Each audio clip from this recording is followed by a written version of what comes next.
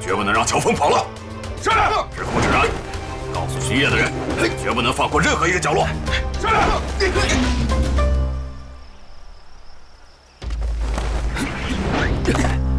前门没有，北门也没有，东边没有，西边没有。真是奇哉怪也！这么大一个活人，就这样凭空消失了。芷安，你带人将玄苦的法体移入舍利院中火化，其他的人持灯巡逻。是。阿弥陀佛。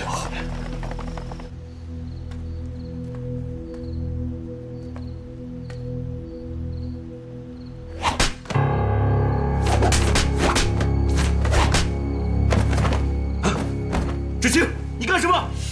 师傅。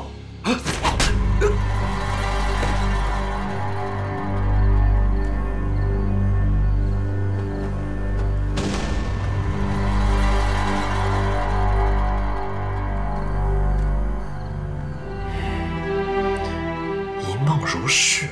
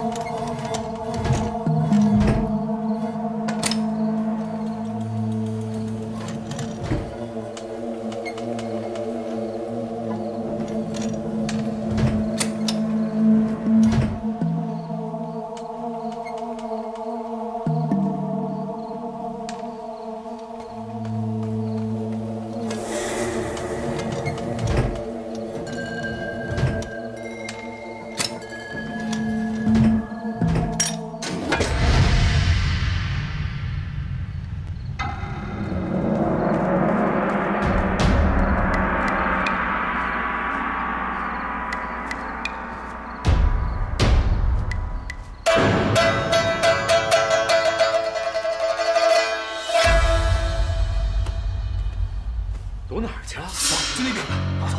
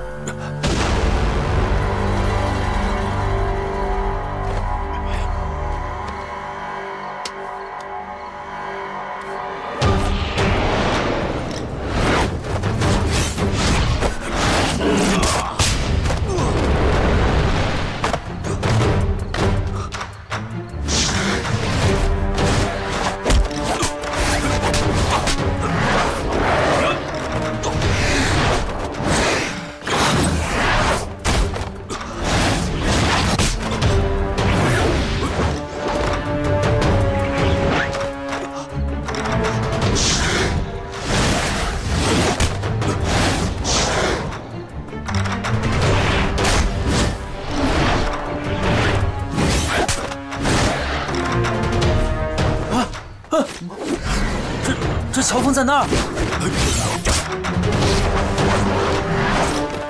你们快去禀告方丈，我去盯着他。好。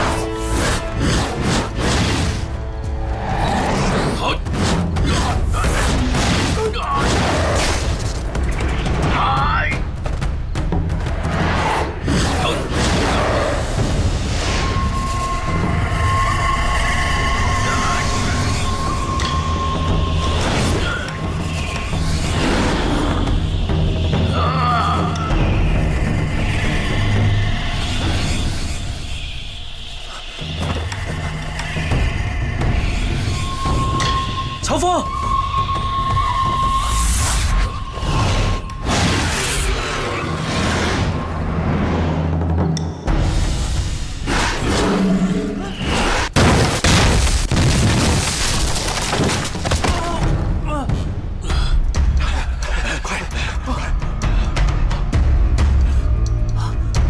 还不快走！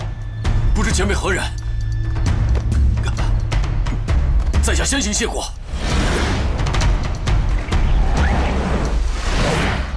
走，那边快，快，快呀，快！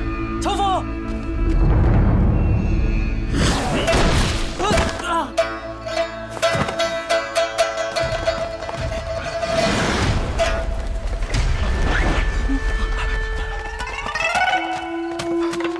抬起来，来，好，来。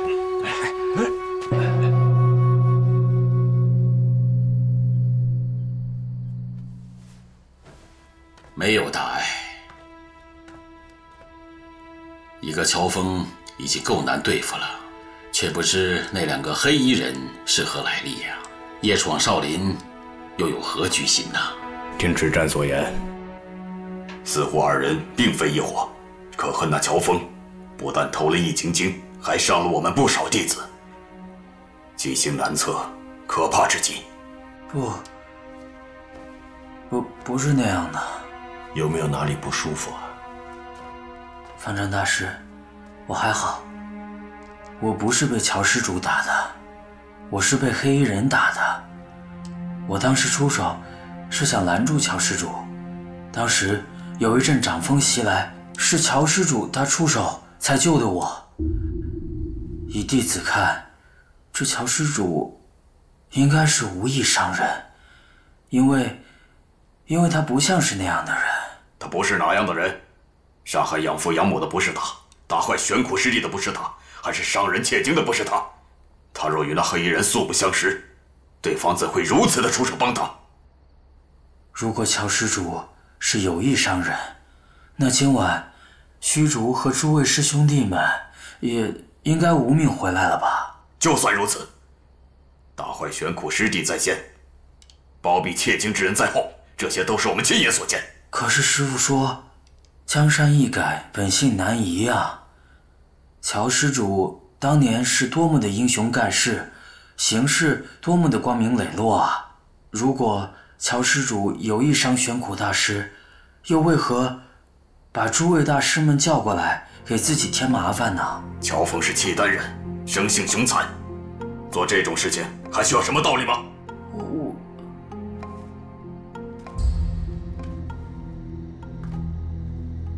此事定有不少疑点，但若真是乔峰所为，此人太过凶险，须得昭告天下武林同道，让大家多加小心。是。